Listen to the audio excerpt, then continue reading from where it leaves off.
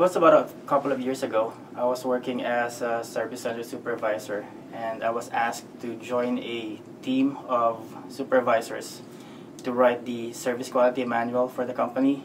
And it was through that project that I realized I enjoyed dissecting processes and then writing about them so that it's well understood by the people who are going to be using the product. And that's when I realized I enjoy this.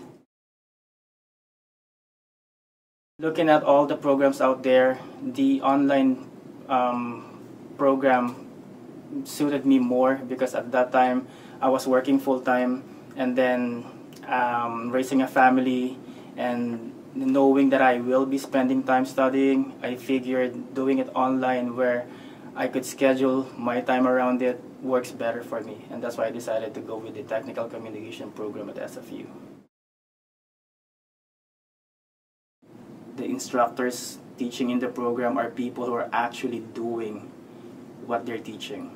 I mean, the experience through the years is something that they were able to impart or share with the students, and that's something that has, I would say, definitely prepared me for this career. The support that I got from my instructors were like really amazing. Every time I had a question, all I had to do was post it online or post it on a discussion board or send an email. My experience was that every time I send an email, it's always the same day that I get the answers to my questions. It was only until I landed my first technical writing job that I realized that working online, collaborating with people who you've never met face-to-face, was really preparing me for the type of work that I will be doing after the program.